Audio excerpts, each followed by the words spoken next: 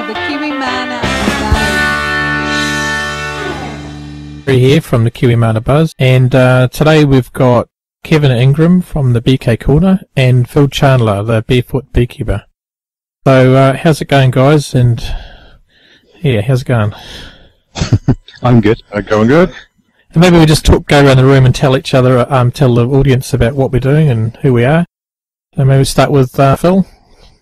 Sure, okay. I'm Phil Chandler. I'm in the UK, in England, to be more specific, southwest England. I'm probably best known for what we call natural beekeeping. Let me start that sentence again. I'm probably best known for what we call natural beekeeping over here.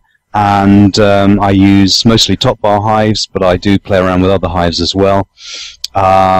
Purely out of interest, I don't really do any honey production at all, except a little bit for my own use, family use, and friends, and so on. And my interest is in bees and how to go about keeping them in a way that is gives them as much freedom as possible to do what bees do, and still allow us to have some sort of interaction with them. So that's really it, top and bottom. Oh, fantastic. And Kevin, you're from New Jersey, aren't you? I am. I live in New Jersey, central New Jersey, just west of the Pennsylvania border. I'm a hobby beekeeper, what do they call them? Serious sideliner, as they say. I only have 3 hives right now, but I'm looking to go up to 10 hives this year, and doing this since 2008, and I have a beekeeping podcast at bkcorner.org, and do a lot with the state, local beekeeping associations. Fantastic.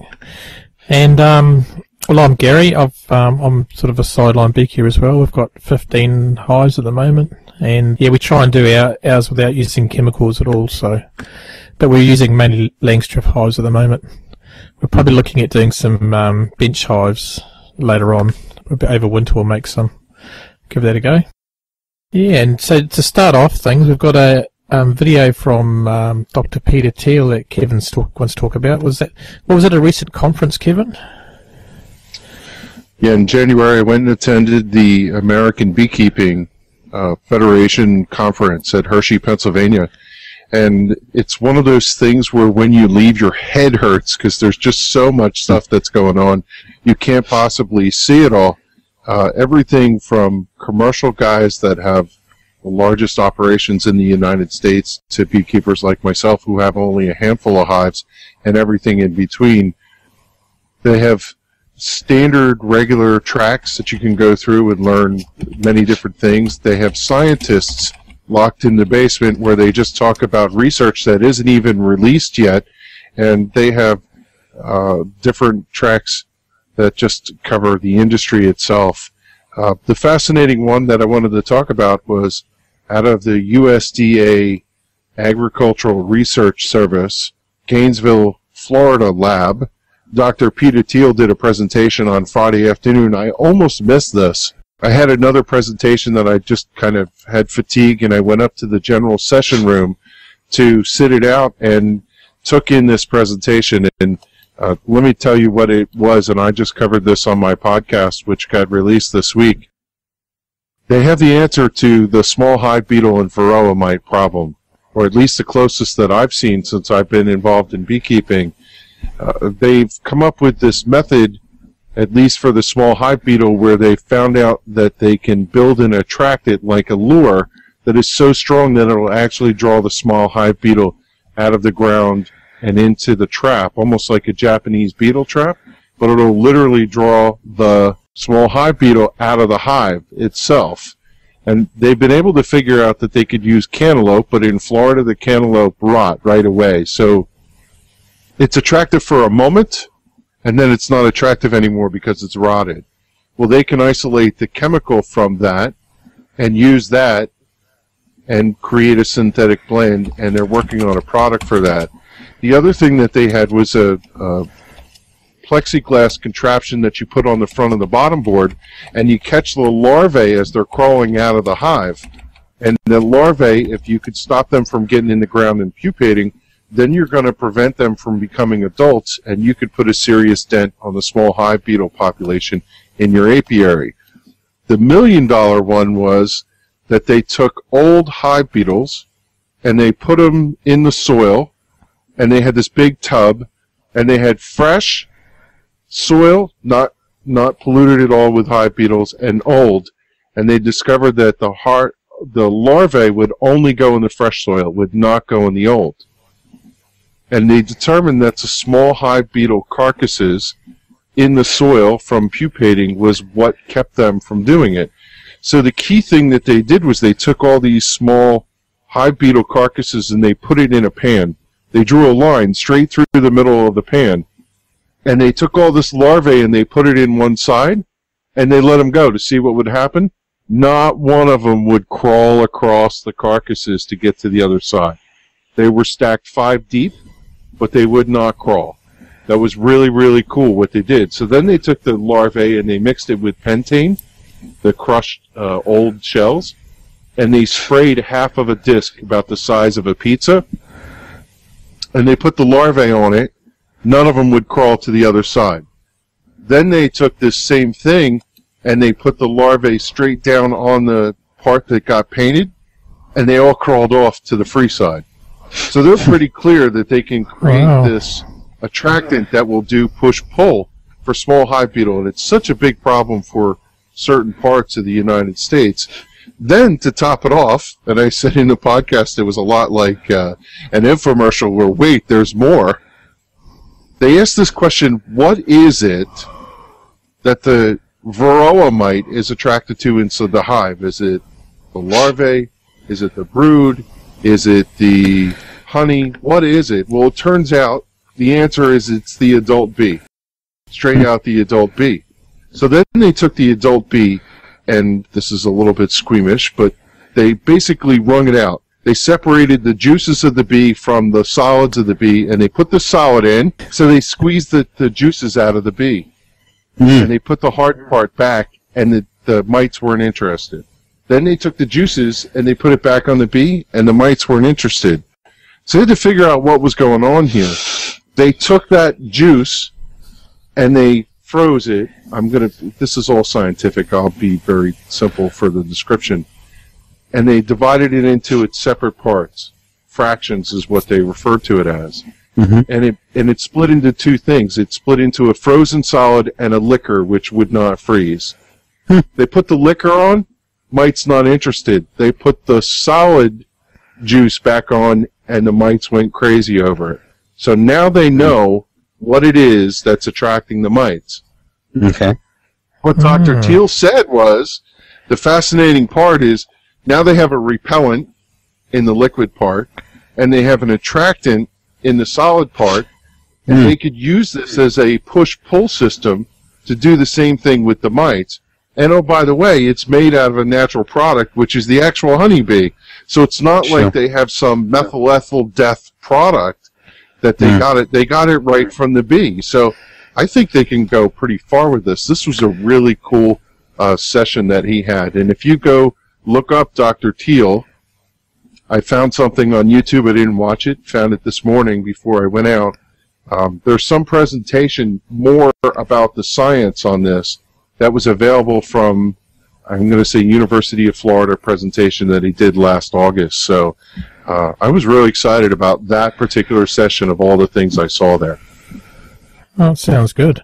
Yeah, I mean, that Ross Conrad's book, have you read that? They've got a varroa trap in there. I'm wondering if you could use that in that to track the mites inside it. It's like it's basically like a frame with like steel on each side, so the mites get in but they can't get out. Similar idea, it sounds like. There's so many different ideas about the varroa mite. I was watching a YouTube video this morning. I went to a beekeeping meeting for the New Jersey State Beekeepers today, and while I was waiting for my ride, I found the Fat Bee Man had a video where he was saying if you take ground up, or no, it wasn't ground up, it was shavings from a planer of a certain type of wood and put it in your smoker, that it would kill the mites or be a deterrent. So there's still so much things to figure out when it comes to try and solve this varroa mite problem. And the New Jersey State Apiary said today, still the #1 problem with all the things going on, CCD notwithstanding, is a varroa mite in New Jersey. Yeah. Yeah, similar here, I think. The mites are still a big problem. How about in England, Phil? Yeah, well, I hear conflicting stories.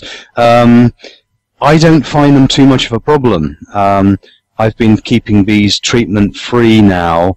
Certainly, I didn't do any treatment that I can remember last season. I don't think I used even powdered sugar last season.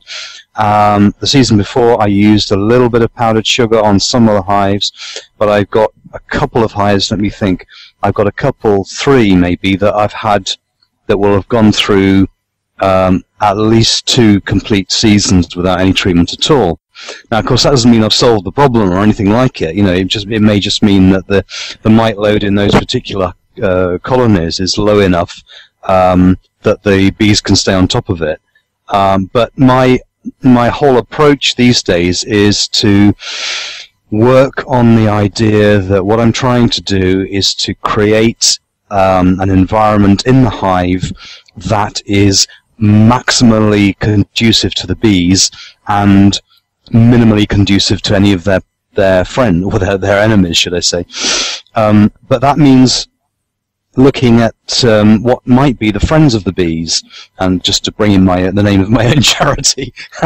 But what I mean by that, what I mean specifically by that, is that there are some bugs and some mites even that are known to be or believed to be beneficial to bees, and they live quite happily with the bees inside the hollow trees, and they're naturally occurring everywhere. Certainly in this country, there's a genus called Stratiolelaps, which is a favourite at the moment with some of the researchers, and what they're finding is that if you introduce these mites, the Stratiolelaps mites, to the hive, that they actually can do a pretty good job of controlling the varroa. So that's like one mite being used to control another mite, which is an approach that I totally approve of and would actively encourage. Yeah. It sounds like, have you heard of pseudoscorpions? They apparently have a similar thing. Yes, indeed. Yeah, very similar idea. Yeah, but the pseudoscorpions, I think I'm right in saying, aren't native to this country, whereas the Stratiolelaps mites are. So the point with it is that it doesn't involve introducing another species with unknown consequences.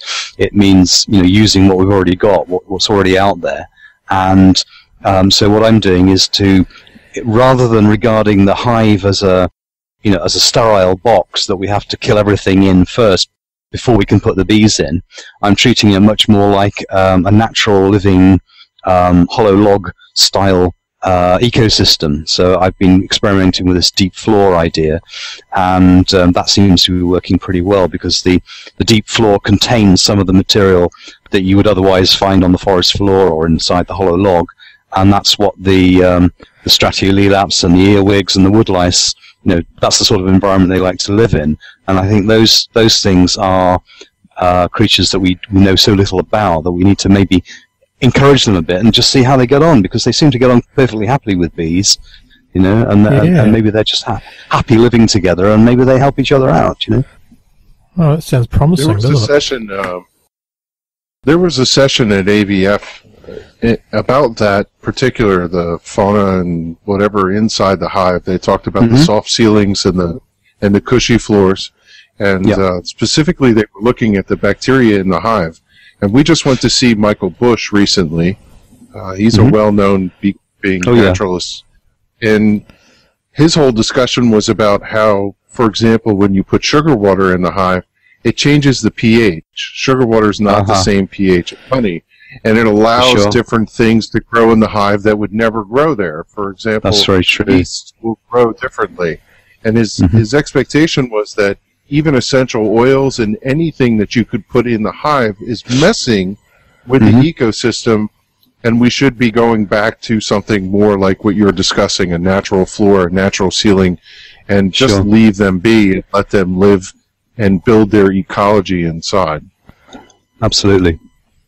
I have a lot of time for Michael Bush. I've read a lot of his stuff, and I've exchanged messages with him on forums and things. And he always talks good sense, and I'm very happy to be guided by him on a lot of things. Yeah, he's got a great website, hasn't he? It's got some really useful information on it. Absolutely. Oh, cool. I think just about any time you encounter him and read his information, you say, that makes sense, or he typically provides enough backstory to explain himself. And we spent a whole day with him last week in Philadelphia, and just really a big fan of the presentation. I've seen, I say this in a nice way, I think I mentioned this on my podcast, is that I've seen different beekeepers, they're just regurgitating what people have said, but he's like a Randy Oliver. He's looking at the science and taking it one level. Yeah. Apparently he's quite a good guitar player too. Yeah, really. Yeah. I have apparently recordings of him singing from last week, actually.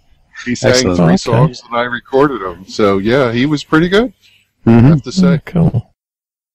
Yeah, I read Linda's Bee blog, and she had some photos of him playing his guitar, so quite good. Tillman, yeah. Yeah, she's got a great blog too. He was recorded the whole time. The Philadelphia Beekeeping Guild was the host for this. We went to, I guess, Northeast Philadelphia for it, and they recorded the whole session. I have to believe that they'll probably put that up on their website. And I also know that he went down in the Shenandoah Valley and did the presentation that we saw, and it's up on Vimeo. So if you're interested, you can find this stuff out there. Sure. Okay, we'll try and find that and add it to the show notes for the call. Yeah, and there's some good news in Europe, isn't there, Phil? With a lot of sort of Home Depot kind of stores are banning neonicotinoid pesticides, aren't they? Well, it's starting to look hopeful. Yeah, there's a lot going on here at the moment, actually, because as you know, we're like it or not part of Europe, politically as well as geographically, and there is a movement, there's quite a strong movement in Europe, moving against the neonicotinoids. I mean, there's been a lot of research, and there's at least 30 pieces of scientific research has shown that neonicotinoids are damaging to bees. And despite, Bayer still claiming that, there's nothing to do with them and it's all the fault of the varroa mite, there's an awful lot of people that think that neonicotinoids are doing an awful lot of damage.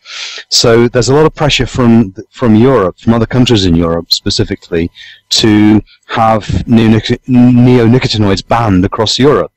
And of course, Bayer and Syngenta and the like are battling hard against that, because obviously that's going to undermine their profit margin somewhat. So we've got an interesting situation happening in the UK now, where some big stores, we have a B&Q, which is a big DIY store, and also Wix and Homebase, which are 2 other DIY stores, which also they tend to have garden departments in their stores. They have voluntarily come out and said that they're not going to sell any garden pesticides that contain neonicotinoids. So that's a really good first step. Now, the next thing we're trying to do is work on the supermarkets, because we have some big supermarket chains here, Tesco's and Sainsbury's, Waitrose and so on, that do sell some products still which contain neonicotinoids. So we're at the moment just putting some pressure on them to see if we can persuade them to join the DIY stores and get it, not ban them, but just remove them from the shelves as a gesture of support for bees and beekeepers, until such time as we get a clear, ruling on the issue from the European Parliament. But the trouble is, our government, bless their hearts, have been also got at. They've been lobbied heavily by Bayer and Syngenta, and our government looks like voting against the European move to ban neonics. So there are there's quite a big conflict going on at the moment. Towards the end of this month, there's going to be a vote in the European Parliament, which will settle the matter for the time being. But I suspect that our government will scupper the plan to ban neonics because they've been got at by the industry. So it's a big battle going on, and it's going to go on for a while yet because the amount of money involved behind the scenes is huge. Bayer made something like 35 billion euros, which equates to $35 billion, pretty much one for one, just last year, just selling this stuff. So it's not small beer we're talking about. So they can afford good lawyers then. Oh yeah, can't they? Can they ever? Yeah. Yeah. Yeah. So if it was passed in the European Parliament, would that affect England as well? Oh yeah. Yeah, I mean, we pretty much have to do what we're told as far as being in Europe is concerned. I mean, there's a move at the moment to get us out of Europe, but that's a whole another story, But at the moment, if Europe passes a law, then we pretty much have to go with it. Yeah, I think there are one or two exceptions that we can opt out of, but there's not much really. Yeah. That's true. It's fascinating to understand the different government approaches to these things because just the fact that they're considering it there, I never hear anybody considering it here. Here it's a foregone conclusion that unless you have some super condemning science, they're just not going there. Yeah, I know we need to talk to our companies here about it because they're actually using Bayer's products in their pesticides. So, but they don't see any link apparently. So it's very hard to convince them. Yeah, well, it's not an easy thing to spot. Go ahead. What was it? There's been a lot of discussion about the fact that the problem is really about the delivery, right? Wasn't the original science for these things is once they're in the ground, they shouldn't really get a lot of impact to the bee. I know we talk about the sublethal.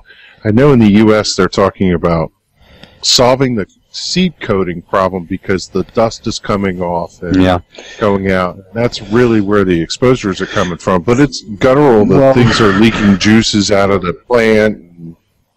You see, the problem is that the neonicotinoids, the problem with them is that they are systemic, and that means that they start off on the seed coating, but they're taken up into the vascular system of the plant. They're drawn into the plant itself through the system that transport water and therefore nutrients around the plant.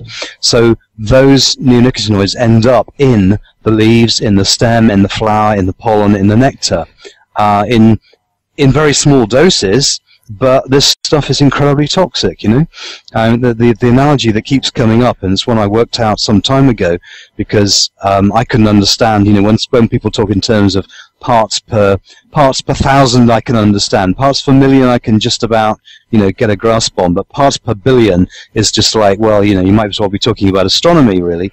And but the way that that I figured out how to visualize it is that if you put 1 teaspoonful of this stuff, of clothianidin or imidacloprid, 1 teaspoonful, or 5 milliliters, into 1,000 metric tons of water, that equates to 5 parts per billion.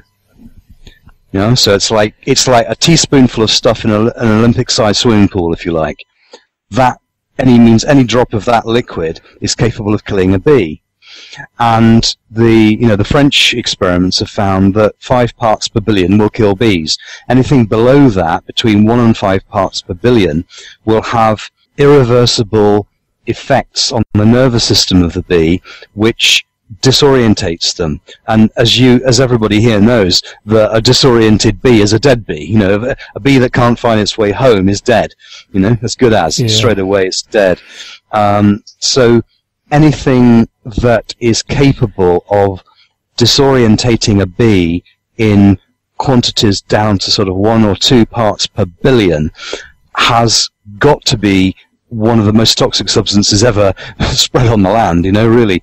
And it's not it's not the fact. I mean, the dust thing was that's the thing that always comes up with the German experience back in May 2008 when they planted all that maize seed across Germany, across the Rhine Valley, and then yes, there was dust. Dust came off the seed, and that created instant death right across.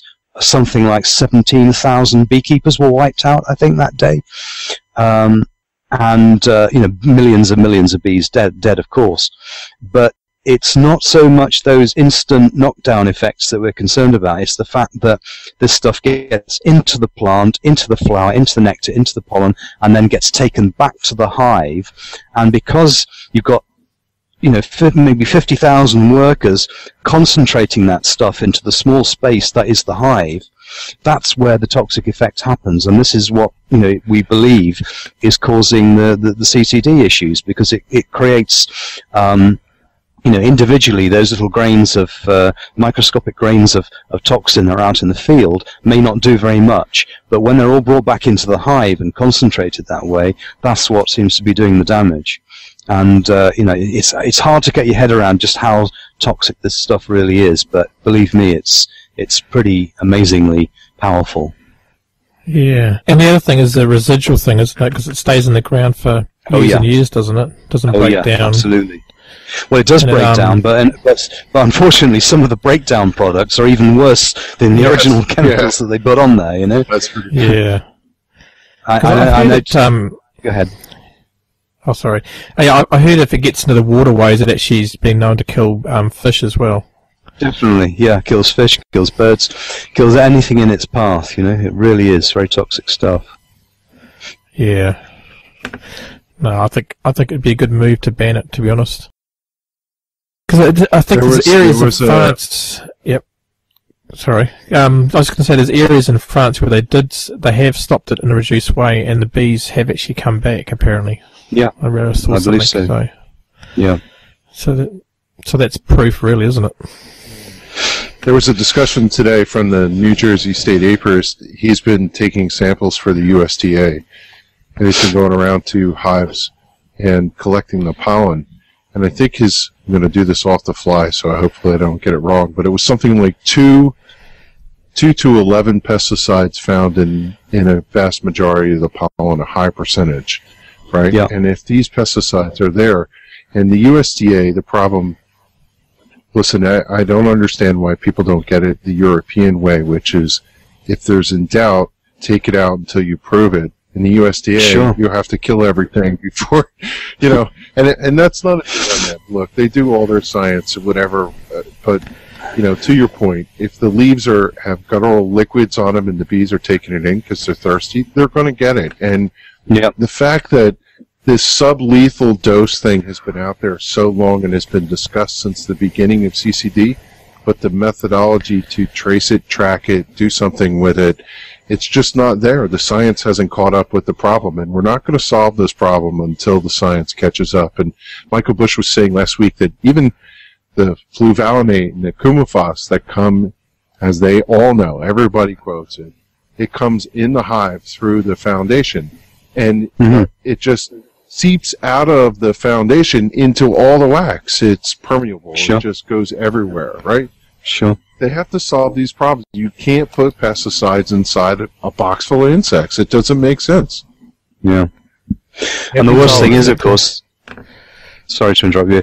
The worst thing is, of course, that I guess it's probably the same in America. Certainly, is what happens here is that at the end of the season, all the beekeepers put all their wax together and they send it off to a central place, and it gets put into a big pot and melted down again and turned back into foundation and redistributed around the country. So whatever stuff that people choose to put on their bees, and it by all means ain't all legal, and certainly isn't all safe, all goes back into a big pot and gets spread around the country again in the foundation. If you wanted to put together a crazy plan to wipe out bees, that would be one of the things you'd do, isn't it? Really? It's almost like taking them all to California to pollinate almonds. Yeah, absolutely. Yeah. Well, that's another good way of getting rid of them.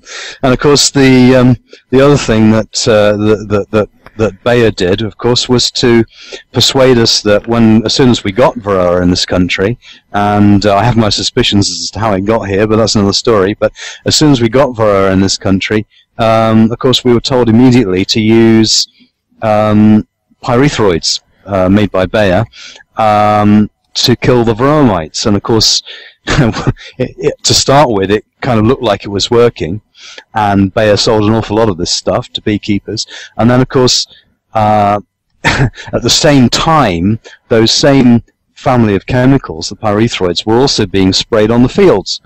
This was before the neonicotinoids were widely used. So out in the fields there, the bees were getting a low-level dose of pyrethroids, picking up on the pollen and everything else, at the same time that they were being dosed with a higher dose of pyrethroids inside the hive.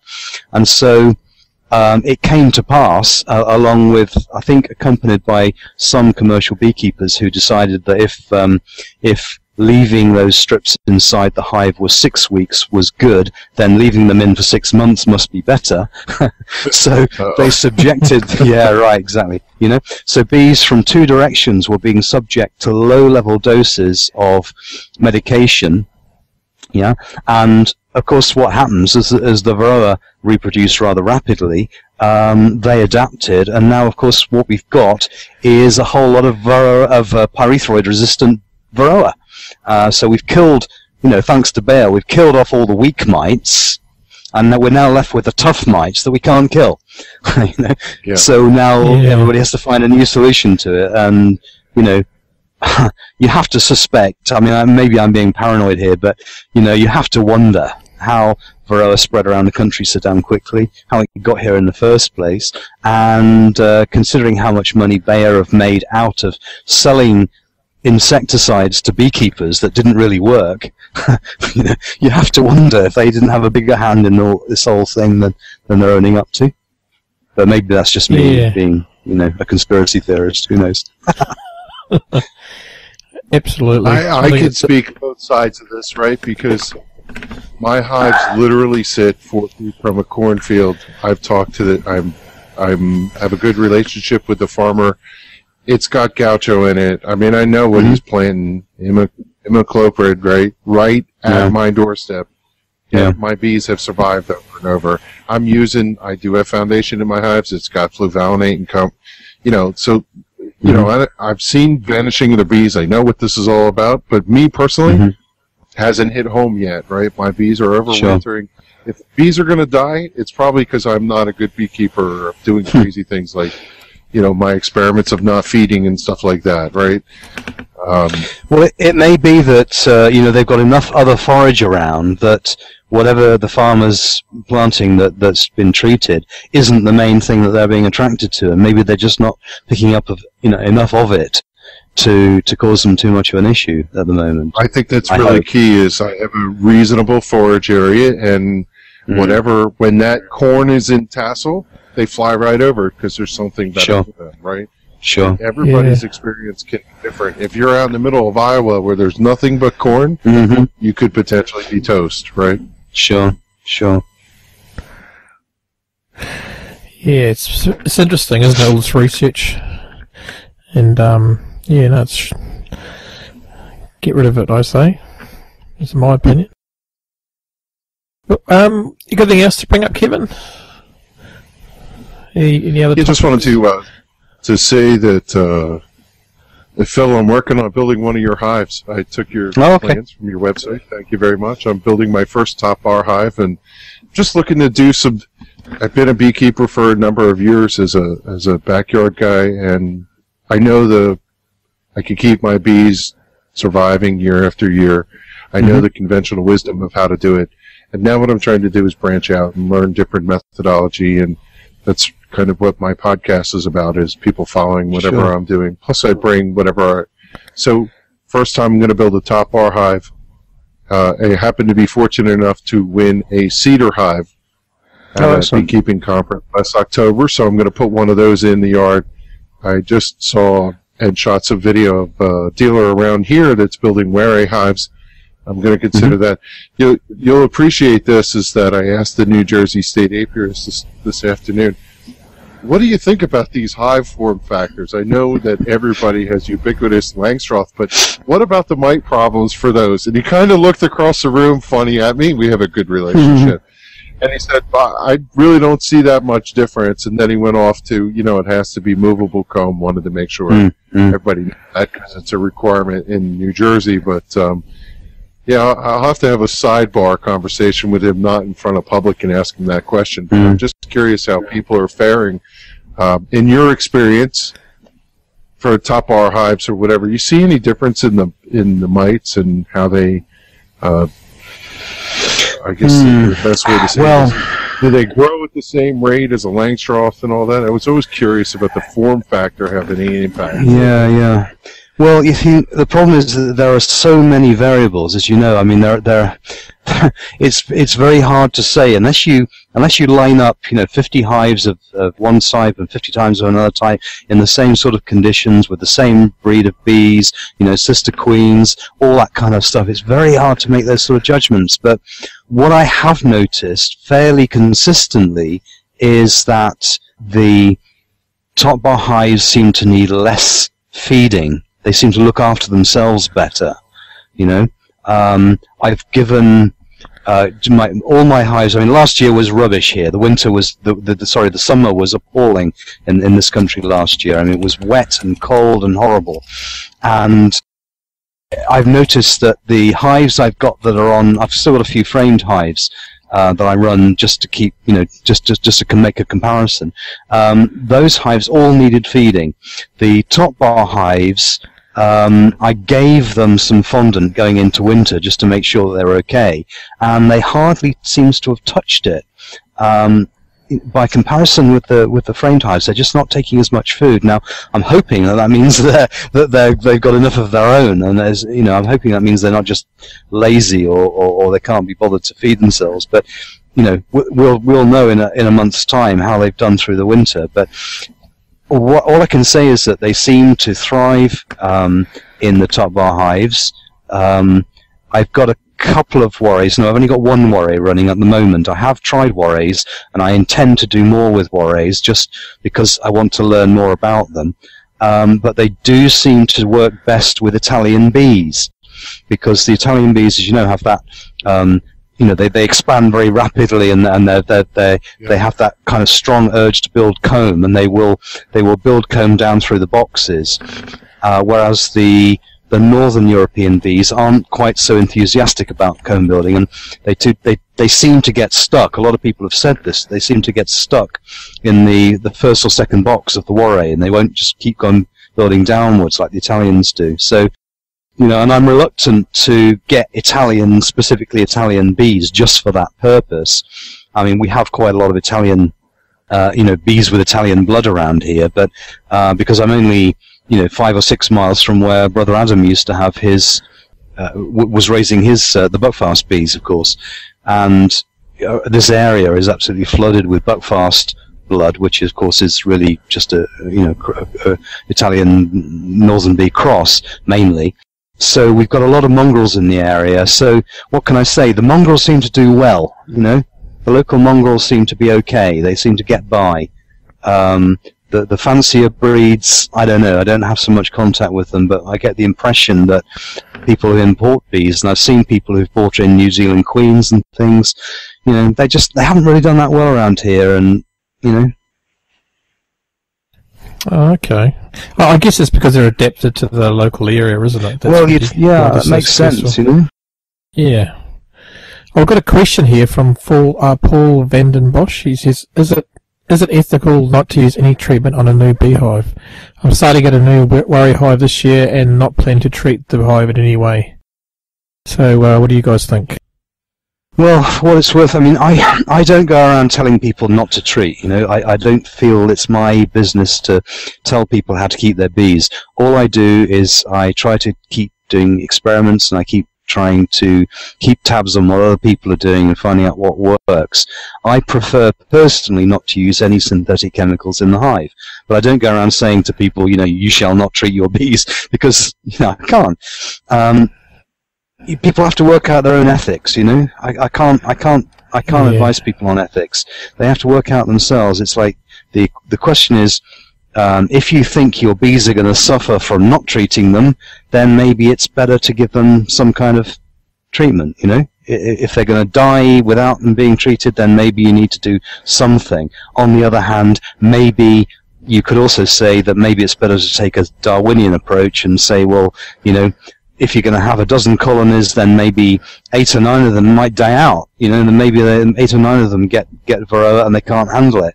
But 3 or 4, maybe they have varroa. They almost certainly will. Well, they certainly will have varroa, but maybe they figure out a way to get by. So allowing the ones that can't cope to die out means that those genetic lines aren't perpetuated, and the stronger bees get to breed and carry on, and you breeding from stronger bees all the time, and that seems to make much more sense to me. You know, just treat them like any other animal. Yeah, that's a good method to use, but I think a lot of backyard people are like devastated every time they lose a hive, so it's a hard thing to do. If you've only got 1 or 2 hives, it's a very difficult thing to do. Yeah. How many hives do you have, right? And what can you afford? If you have 12 hives and you lose some of them, then you can do splits and make up for them. But if you have 2 hives and you don't treat and you're going to lose them both, it also comes down to money for most folks. You know, look, somebody's going to solve this problem, and the right answer is to allow the bees to learn. But from an evolution standpoint, it's going to take a serious amount of time for them to get to the point where they can cohabitate with a mite. In the meantime, you're probably going to have to do something, or your hive's going to die. Do splits. That's a great way to break the brood cycle and keep the mites from going. Make nukes. Follow the Michael Palmer method from Vermont and do that. But if you have 1 or 2 hives and you have nothing, now I will say, I think the industry, you know, they had Coumaphos and fluvolinate way back when. It killed the mites, just killed them like nuclear bomb. Yeah. They're coming out with Apivar or I can't remember the name of the product. It's Amitraz, which is used a lot in the U.S., but it's not legal. You know, and then you have Apigard and you have the Checkmite, which is formic acid. You put those things in there that are like bombs. They just nuke the whole hive. They do get into the comb, they kill the mites and whatever, but I've seen videos of some of these things with formic acid where there's so many dead bees out on the landing. And I guess the question is, whatever you can do to kill just enough mites so that the hive survives, but the bees learn to live with the mites, that's, I think, the best answer, right? These 99% kill of the mites, we think it's a great victory, but the fact of the matter is these bees better figure out how to live with the mites. They're not going away. Sure. Well, the other argument is if you're treating them, you're actually slowing down evolution, aren't you? Because you're actually using being like a crutch to them. So. And the ones that are surviving are the strongest ones, to Phil's point earlier, right? So not only we're making the situation worse in some respects.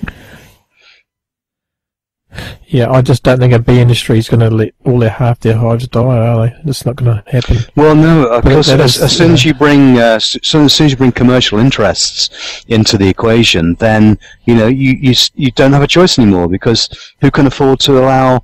You know, I mean, you know, we can maybe afford, if we're hobbyists and if we've got access to swarms and things, maybe we can allow 80% of our bees to die. But if you've got 10,000 colonies and that's your livelihood, you know, you can't afford to let 8,000 of them die, for sure.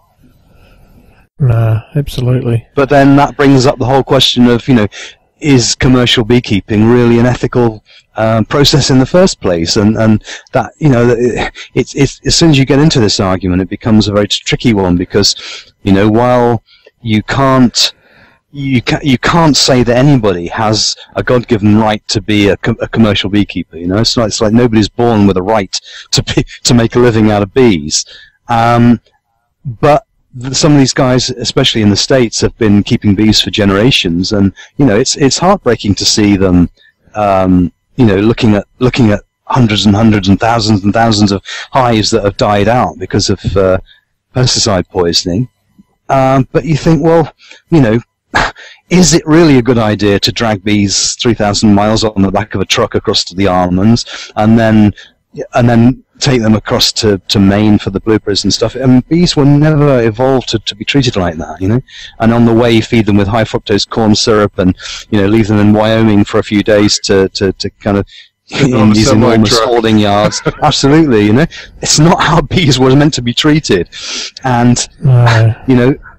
while I have a great sympathy for the guys who are losing their colonies, I keep thinking, well, what we really need here is a complete reform of agriculture. We need to rethink the whole process from the ground up, literally the ground up. We need to look at the soil. We need to look at the way soil is the basis of everything, and the life in the soil, including the microorganisms and the micronutrients, are the basis of everything on Earth. Literally, all life on Earth depends on the health of that soil. And what are we doing to it? We're tipping all these chemicals on it. We're tipping fertilizers on it, and herbicides on it, and insecticides on it. And then we're creating a situation where our farmers are literally addicted to chemicals. They cannot grow anything without using these chemicals, because the soil itself simply will not support life anymore. It's just, they've killed off all the microorganisms, they've killed off everything that lives in the soil, and now the soil is simply a structure in which, to support the roots of the plant, literally, and everything else has to come from a tanker and a spray, to keep it going. And that has got to be wrong. We've got to rethink this before it's too late. Yeah. It really is. Well, the other problem is they're breeding super bugs as well, aren't they, and super weeds, so yes, pour more and more chemicals into it. So absolutely, it's never ending, is it? I had a quick question for you, Phil. What's your weather like there right now? The weather right now, it's cold, fairly dry for a change, but we're hovering around freezing and maybe a couple of degrees over. In my part of England, it's colder. Right? We're in the same realm here in New Jersey as we have the same. I would think similar, yeah. You probably get more snow than we do. We don't. Right down in the southwest of England, we rarely get much in the way of snow, except on high ground. But where I am now, we practically never get snow. And Gary, I've been watching you guys are going gangbusters right now, right? You're in the middle or late summer for you. Both your podcast and your Facebook page has just been exploding with all kinds of activity. Oh yeah, it's actually, we're actually in a drought at the moment. There hasn't rained for about probably 4 weeks, so yeah, really. And some places up north haven't rained for 6 or 7 weeks, so it's quite bad. So there's not much flowers out there for the bees, so not good. I've been working on my season, right? I'm building some nuke boxes, and I'm building the top bar hive, and I'm painting some equipment. I found on my property, my mother-in-law used to be a beekeeper when she lived here before we bought the house, and out in the old shed we found a whole fleet of medium boxes. So, and Michael Bush is a big fan of this. I'm going to switch to all mediums for a couple hives and try that out.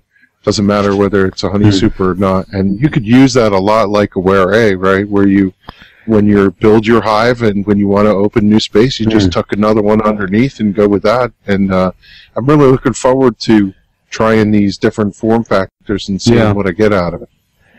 I think it might be possible to run a Langstroth as a Ware. I haven't tried it myself.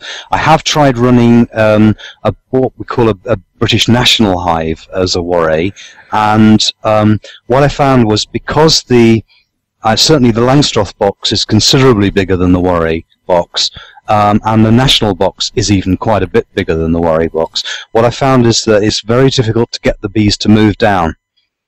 Because they've got so much space, they can move sideways so easily that to get them to move down is quite difficult.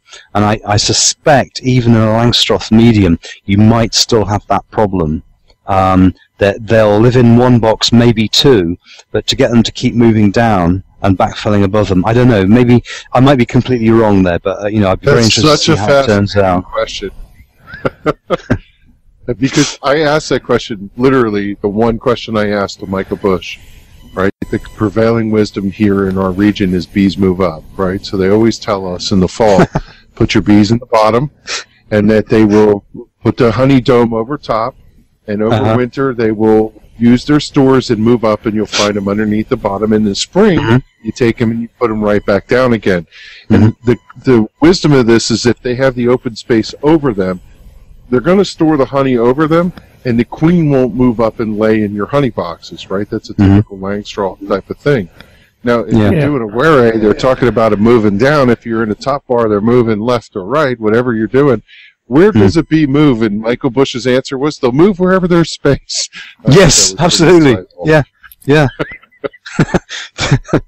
Yeah, I mean, Michael, you can trust Michael to always come up with the perfect, simple, straightforward, common sense answer, you know, and that's exactly right. They do. They move where there's space, you know. If there's space above them, they'll use it. If there's space below them, they'll use that. If there's space either side of them, they'll use that, you know. And it's like he says, you know, everything works if you let it. It does. Yeah, exactly. Yeah, right. That's. But not necessarily the way you expect it to work. That's the thing. Because you think they're going to do it the way they're going to do it. That's absolutely the right answer. Well, the bottom line is that bees don't read books about bees, do they? So no, you know, probably a good thing. Yeah. No, it's One of the interesting. things we're going to do this year is we're going to, a friend of mine, and I was talking to the state apiarist about this, we're going to put scales underneath our hives. We're coming up with just simple $12, you know, bathroom scale and put it underneath. And we're going to weigh so we know when the nectar flow is on. And we're going to try and find out how the data works. Like down in South Jersey, have they started yet? You know, it diversifies even just in our state, let alone across the mid-Atlantic region of New York, New Jersey, Pennsylvania, Maryland, and so on. So we're all going to start our mini little experiment of putting different weighing our hives. Yeah, that's a good idea. That'll be fun this year. I'm hoping to do some experiments with different sensors in the hive. We've, I guess you probably heard there's this little baby computer called a Raspberry Pi that's just been out for about a year now. But I've just managed to get my hands on one at last, and it looks like it's got the potential for monitoring quite a few things that are going on in the hive and keeping track of them and actually logging the data. So I'm going to try and I've got to master the programming side of it yet, but I'm going to try and figure out to see if there's ways that we can use one of those to record the temperature variations and the humidity variations inside the hive, and also any other things that I can figure out how to keep track of. Weight might be. It's probably doable. It's possible to do that electronically using weight sensors in certain places in the hive. It must be possible to do that and actually track the weight, alongside the other issues of temperature and humidity and so forth. That would be a very interesting thing to do, but technically it should be possible, but we'll see. Yeah, absolutely. Well, they say that the higher the humidity, the varroas don't breed as well, do they? So that's right.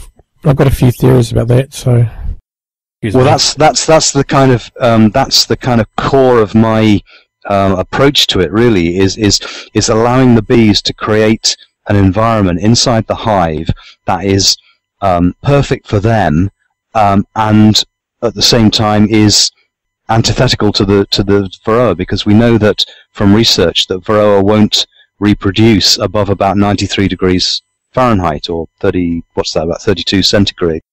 And so a combination of high temperature and high humidity inside the brood area is exactly what the bees need and want and will make of their own accord. And that itself, if it's allowed to remain constant, in other words, if you don't fiddle with it, if you don't interfere with it, or take the frames apart and so forth, if the bees can maintain that temperature and humidity, that should in itself have a detrimental effect on the varroa. But of course, the way beekeeping is generally taught over here is that you have to go through your hive every week to cut out queen cells to stop the thing swarming. That's exactly what the bees don't want you to do. Yeah, exactly. Call the seals, interfere with the environment all the time. Yeah, Kevin said you break all the seals, all the propolis seals, and reduce the temperature and let the atmosphere out and everything. Yeah. Oh, okay. Yeah, we've been so busy building beehives for customers that we haven't had a chance to look at our bees for a while. So they're doing okay by themselves. So sometimes it's better to leave them alone, isn't it? I think yeah. Leave them alone. If in doubt, leave them alone. That's the best. Yeah. There's a beekeeper taking that premise in South America. His name is Oscar Perón. Oh yeah, I know Oscar. Right, and I've seen videos. I don't know if they come from you or somebody else in UK who's taking this approach, right? And his thing is you build a chamber in the bottom, and you put the bees in the chamber, and then you put the boxes on the top, and you never interfere with the chamber at the bottom. That's right. And they create their own ecology, and they control their humidity, and they control their heat. The other thing that he did was he changed the size of the cell. Right, small cell is supposed to. It came in vogue for a while, small cell, and then it went out because all the scientists said it wasn't there. But the key thing about small cell is the bees do not take as long to pupate. Right, there's 21-day incubation period for that, but in small cell it's like 19 days, and it changes the length of time that the varroa has to reproduce inside the cell. So it's coming back in vogue. At least that's what I understand. And the other thing is about the space inside the hive.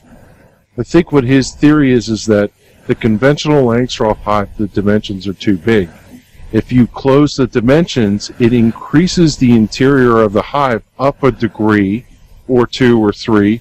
And as you were saying before, Phil, it changes the heat and the varroa can't tolerate it, right? So he's changing the way the hive construction is going with this Perón hive.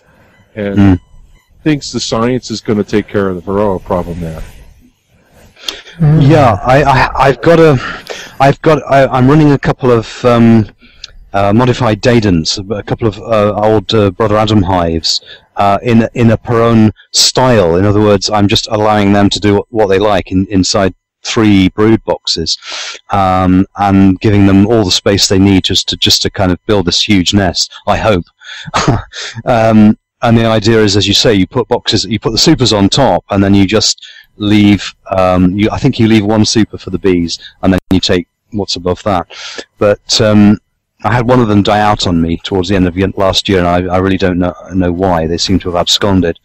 But I think it's another approach, and it's worth it's anything that is worth experimenting with at the moment, really, to find out what the answer could possibly be. I understand that Oscar has gone into retirement. At least he seems to have disappeared from forums and things lately. But there are some people in this country experimenting with his approach. Yeah, he's been contributing to a forum that I'm on, and I haven't seen him in quite a while. But it could just be that they're in break right now, like us. And maybe I had an email from him a few months ago now, I think it was, certainly before Christmas last year, saying that he was, it was slightly mysterious and a bit cryptic, saying that he was retiring, but sort of don't expect him to disappear altogether, kind of thing. But I hope he'll be back, and I hope he'll come up with new stuff. Well, if anything, you planted a seed, right? Yeah. Well, it was interesting. Last winter we had a hive with a quilt level on the top, and the varroa mites didn't actually reproduce hardly at all. So I was sorry, Gary. Say that again. You had a hive with what on the top? Oh, it's got a quilt level. Like a worry hive has. Yeah, you know how a worry hive's got a quilt level. Like a quilt. Oh, okay. Yeah. I got you. Yep. Yeah, it's like we've got a bit of canvas on the bottom, and like sawdust or wood chips in it, and it's designed to get rid of the condensation.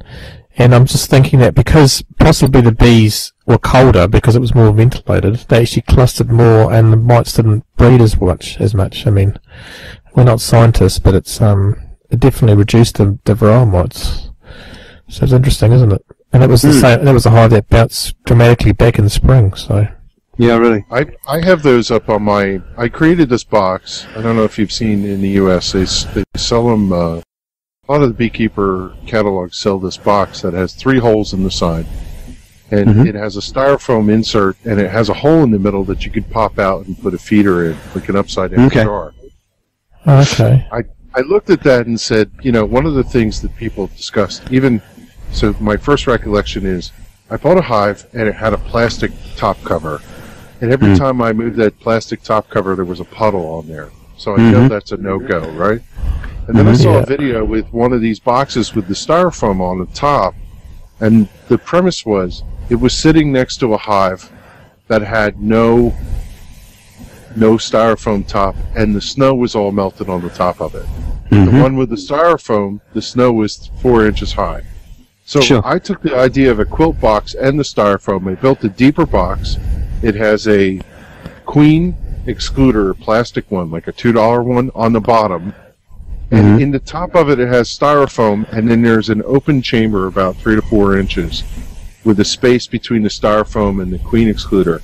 And I tore newspaper, and I put it in there, and I have it sitting on top. And the premise is this.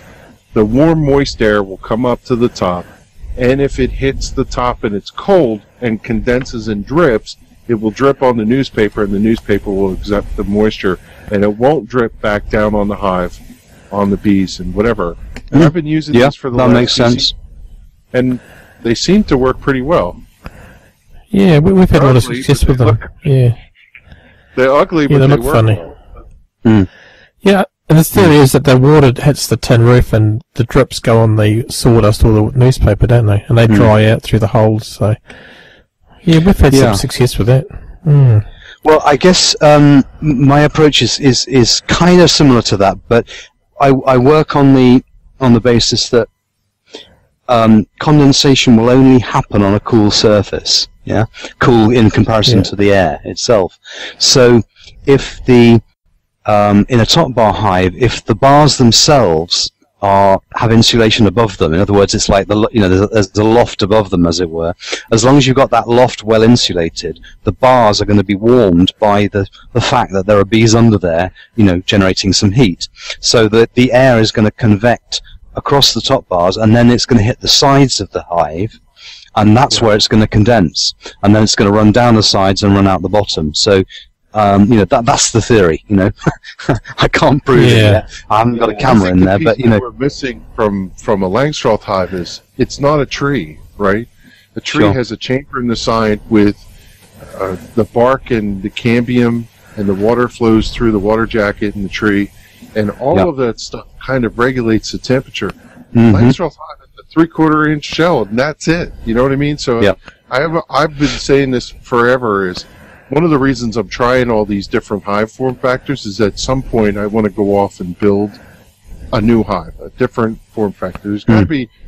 I don't understand why people haven't tried to take on improving the Langstroth hive in the ability of heat management, ventilation, and all this other stuff. Maybe, Phil, you've seen these at the ABF show in Hershey. They had styrofoam boxes. I've seen them being used for a long time, but they're new ones. They're made out of a harder, denser styrofoam. They almost can't pinch them and squeeze them. And then they took the stuff that you put in a bed liner, that black tarry stuff that is supposed to prevent a bed liner, and they sprayed them with these to make them impervious. Right. And I have to wonder, I'm so fascinated to go buy one of these things, like everything else, and try one and see how they work. I know a beekeeper who used the previous form factor styrofoam ones. The squirrels ate them. The ants got through. It was a disaster. They didn't work. The skunks ate them and whatever. I don't know if these would suffer the same fate, but it'd be interesting to know whether they regulate the temperature differently. I think they do. I've seen them in use. I visited I did a podcast interview with a Scottish beekeeper called Murray McGregor, who uses these hives routinely now with a breed of bee that's actually raised in New Zealand, funnily enough, but it's a northern European bee that's raised over winter in New Zealand. But they I must say, I was skeptical at first, and I still have a lot of reservations from the environmental point of view about using styrofoam because of the toxic products given off when it's being made and so forth, and the difficulty of disposing with it afterwards. But aside from that, what it does do is create a very well insulated container, and I think that's what bees really like to have, you know. And your average hollow tree probably has, you know, 2 or 3 inches of rotten wood around it, Yep. you know, which is a really, really good insulator, and it's got like any number of feet of timber directly above it, which is a perfect insulator.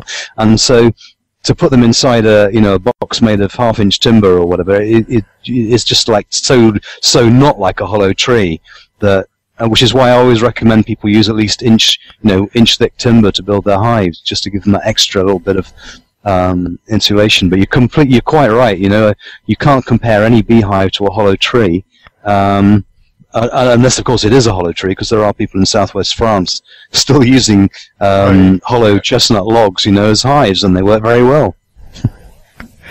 Yeah, I've seen photos of those. They're fascinating, aren't they? Yeah. Must be hard to move them, but yeah. You have to think the styrofoam hives. So the common thing is in the wintertime, the hive is not the same temperature as, you know, it's not 98 degrees in there. It's whatever the ambient temperature is, and then in a bubble around the actual, around the cluster itself is where the heat is, and they generate. Oh yeah, absolutely. You would think inside that they would probably maintain the temperature a little more consistently inside, and it's all about the amount of resources, right? Every one of those bees that's in there doing aerobics to try and keep the cluster warm and generate that heat. Mm-hmm. The less heat they have to generate, the more chance they have for survival. For sure, yeah. And the less food they eat. In summertime, they maintain the heat by bringing in moisture and evaporating it like an air conditioner or whatever. So they completely can climate control it. And if you can keep the fluctuation up and down for when it's super hot out or super cold out, it just seems like there's got to be a better way to maintain the environment inside the hive for them. For sure, yeah, and that brings me, you know, to what I said really, you know, in my opening remarks. Really, is that creating a space that the bees can really control themselves is the way I'm working now. It's really, you know, going for that in every possible way, in terms of insulation, in terms of the thickness of the timber used, in terms of creating an environment where other things can live. Because, you know, again, a possible issue with the styrofoam is that it is pretty much a sterile environment. Nothing else as much is going to live in there alongside the bees, because there's no little nooks and crannies for them to kind of crawl into. So that might be an issue. I don't know. But maybe you can get around that by having a box of sawdust or something at the bottom of the styrofoam hive, you know, where all those things can live. You know, there's all sorts of possibilities we haven't investigated yet. I think the original Langstroth hive actually was double skinned anyway, wasn't it? In the original design. I think the one I've seen pictures of, the one I've seen pictures of had kind of hinged parts. It was like there seemed to be like in three hinged sections. I haven't tried to recreate one of those, but I think you're right. I think because it was designed with sections in mind. I think, wasn't it, originally, rather than it was a double wall. Lorenzo Langstroth's original design was double wall, and it also he had some sort of his vision was that there was some sort of embankment that the hive sat up under, and he was channeling air underneath to an airflow, some sort of airflow thing. You can download that book. It's a free audiobook, and I listened to it a couple times, and there is that whole aspect of he had a double wall hive with an insulation space in between, and he was providing ventilation underneath. So he got it. We just moved away from it for commercialization, I think. Sure. Also, he had like a mesh put underneath, did he? Kind of thing. He had it up on an embankment so that air could flow underneath the hive and around it, was my take on what I heard. Yeah, I think the design has changed to make it easier to move them and, you know, more commercial uses, aren't they? Oh, it's been simplified, definitely, yeah. Yeah. Oh, cool. It is an efficient system. I mean, you got to say it is what it is. Sure, absolutely. Yep. What was that, Phil? Gary, you've got a note saying that we have a question. Was that one we've already dealt with, or? Oh, that was the one from. Okay. Yeah, we've dealt with that guy. Yeah.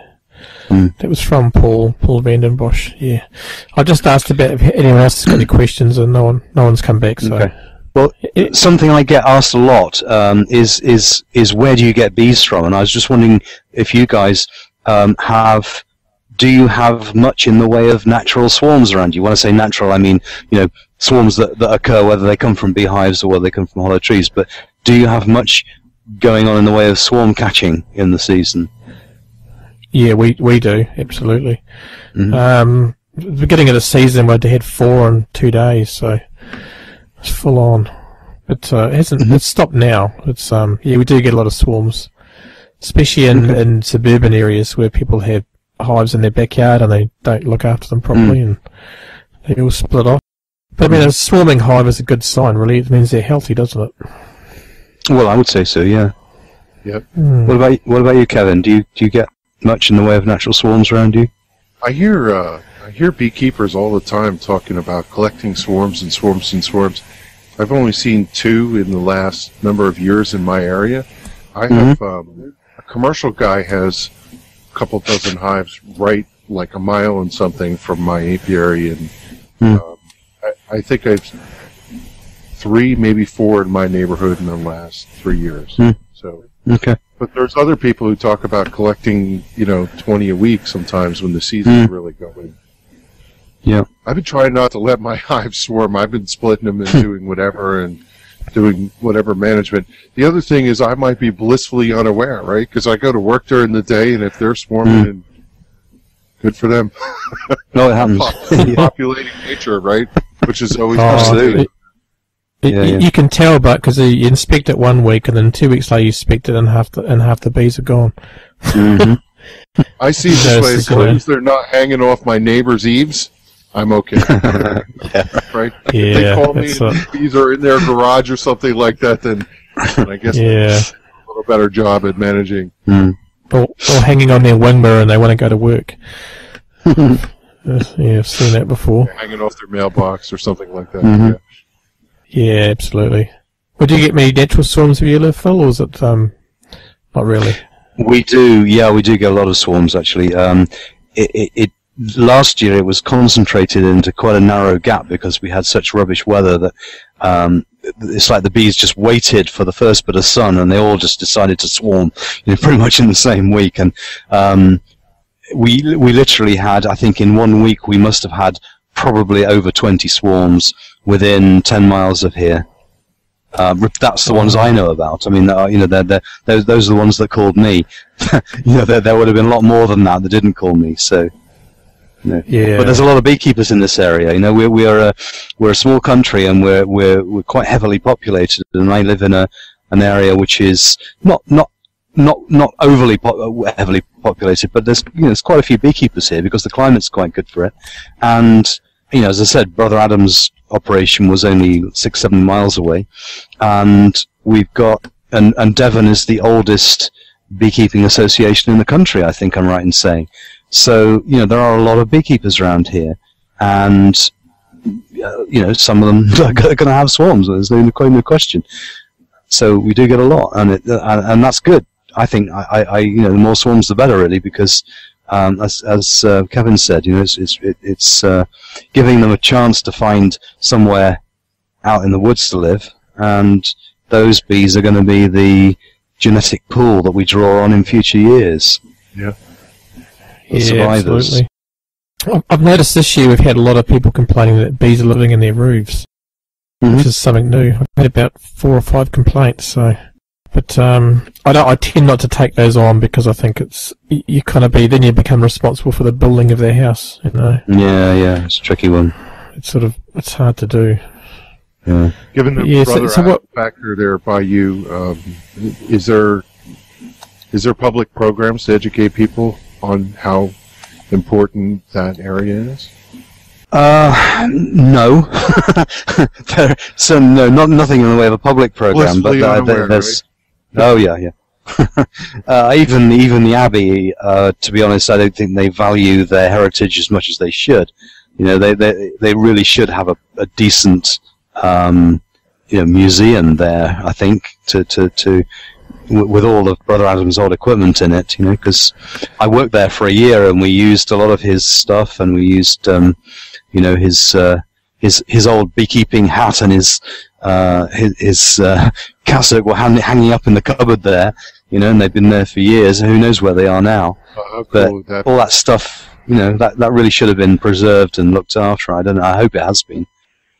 The Lorenzo Langstroth was from Philadelphia, and they had a little plaque and a sign, and they just celebrated an anniversary there, the Philadelphia Beekeepers Guild, but that's all there is. This is where he lived, and here's the sign. Yeah. Well, I think that's probably more than Brother Adam's got, to be honest. I mean, he's buried in the Abbey's grounds, and you can visit his grave, but there's no big signs up anywhere saying. No, they got a little exhibition, I think, there, but it's well out of date. So last time I saw it was. Yeah. Because when did he pass away? It was not that long ago, eh? It's quite. Oh, it was back in, I think it was about 1992 or 3, around that time. He died. I never met him, sadly. I'd love to have met him now, but in those days I wasn't really even that interested in beekeeping. So, it's before the time I got that interested in it. So. Oh, okay. There you go. But I do know his a guy who worked with him for many years, Peter Donovan, and also Brother Daniel at the Abbey, who worked with Brother Adam for many years, and I've met and spoken to both of them, and found out quite a lot about him from them. So I've got kind of, if not first-hand, at least second-hand knowledge of some of his stuff. Yeah, it's good. Yeah, because wasn't Langstroth Reverend as well? That is neat, though. That you're right there immersed. I mean, as a beekeeper, you can appreciate it, right? Sure, yeah. I can now, yeah, absolutely. Yeah. Yeah. Okay, guys, well, should we, do we wrap that up now? Do you want to do something else, Kevin or Phil? I haven't actually heard Kevin's podcast yet. I have to own up to that. I've listened to some of yours, Gary, but I haven't actually listened to Kevin's yet. So I'd like to know the web address for your podcast, please, Kevin. Yeah, we could do that. Yeah. www.bkcorner.org. Stands for bkcorner.org. bkcorner.org. Okay. And are you on iTunes? I am. Yeah. Okay, good. I'll look for you on iTunes as well. Thanks to Gary. And, one of the things I was listening to your podcast, Phil, recently, where you interviewed the person with the discs. That was fascinating, by the way. Yeah, that was listening to your... Remind me, what her name the person with the discs. The person who had the discs next to the hive that changed the energy. Oh, Valerie. Yes, Valerie Solheim. Yeah, I interviewed her when I was over in the States last November in Denver, Colorado. And I mean, I don't know whether is there something in that. I hope there is. I kind of hope there is. When I first heard about it, I kind of thought, oh, wow, this is really bizarre. I thought, but talking to her and listening to her and thinking it through and thinking, well, maybe there's something in it, I'd certainly like to hear more about it. Science, right? Put a control on it. Well, you have to at some point. Like that need to know, right? So that they can. Yeah. How could you be credible without having a way to present it that people who would evaluate you would say, yes, that makes sense, whatever. But it was a fascinating topic. I started thinking about like Nazca lines and all that other stuff, right? It does make you think. Mm-hmm. Well, if it works, I mean, do it. Our podcasts are completely different, right? So you do a lot of interviews and you do some commentary. Gary, you're with Margaret doing your teamwork thing, and I'm talking about stuff that we got going on just generally in our association and personally in my backyard. And we do have different styles. I don't think I have very few interviews, although I'd like to change that at some point. But it is neat that the three of us, I think, are the most active podcasters going. I don't know of any other... how would you say it? Like, Craig from Maryland, he used to That's Craig, yeah. Not been around much. We're really the active ones, and we all have complementary styles. 3 different places. I think it's great. I refer people to your podcasts, both of you, all the time. So. Well, thank you. Oh, thanks, Kevin. Well, I should definitely be listening to yours, Kevin. I've been very bad about keeping track of other people's podcasts all the time. I have been listening to Craig's, and he did come back recently, didn't he? He did a bit of a comeback at the beginning of the year because he'd had a long time off. 31st issue, and I think that's then he fell by the wayside. So has that been it again so far? Okay. He'll come back in. Sure. Yeah, he's got. I'm hoping to make mine more regular, but, you know. Yeah. I'm hoping to do more, but it's just finding the time to fit everything in. You know, I've got stuff stacked up waiting for me to give attention to. I've got videos to edit from last year. I've got books to finish, and oh man, you know, it's so hard to fit it all in. Yeah, we've only got 168 hours each, haven't we, every week? So yeah, that's true. Yeah, some of those I have to sleep. Yeah, yeah, exactly. Got to have some fun as well, don't you? Absolutely. Yeah. Well, so tell me. I sort of vaguely remember fun. Yeah. Yeah. I think I do this just enough to make sure that I keep it fun, right? I don't know if I'd become a professional at this because, you know, it would just lose its charm. You do it to the extent you want. Can. Sometimes it gets burdening, like you said, Phil. I have stacks of videos and whatever. I shoot a lot for a video for a YouTube channel that we maintain, and there's never a want for things to do to media, right? Yeah. Well, I'm happy to say that I've got a lot of teaching work to do this year. I've got pretty much every other weekend right through the summer, right through till September. I'm out teaching somewhere, and which is great. I really enjoy teaching, and I mean the best thing is you get to meet other people that are doing stuff, you know, and get to talk to them and learn from them. And the one thing that's, I suppose, if there's a bit of big news, it would be that I was invited to teach at Highgrove, which is Prince Charles's residence in Gloucestershire. So I'm hoping to get a little badge for my car saying, you know, by royal appointment. Well, yeah, absolutely. Maybe one day, you know, it won't happen, but whatever. But what's great is that, you know, that he has actually recognised the existence of natural beekeeping. It has been recognised at that level. And you know that it's kind of a, if you like, a semi-official acknowledgement that we're not completely barking mad. Exactly. Yeah, he was here. He was here with Camilla recently, and they went and visited some bee stuff as well. Did some bee stuff here, so. Right. I've seen some photos, but I wasn't actually there. But that's fantastic, Phil, that you can, you know, well, get out I'm there hoping and to teach. bump into him in the garden one day, you know, when I'm up there. But we'll see. Yeah. Maybe we'll do a podcast interview. How about that? That's exactly. the way to do it. Always land the interview, right? Yeah, just keep that tape deck in your back pocket all the time. Oh yeah, you never know. Absolutely. Yeah, that's fantastic. And so where can people get hold of your podcast, Phil? You're on iTunes and everything? Yeah, it's on iTunes. Just look up the Barefoot Beekeeper. You'll find it on iTunes. It's on. I use Libsyn. Do you use? I guess you guys probably do as well. Liberated Syndication. Yeah, for the actual, I've used Libsyn. So you know, biobees.libsyn.com, or just go to iTunes and look it up there. But I do an RSS feed to my website as well, so the latest one should appear automatically on the website with any luck.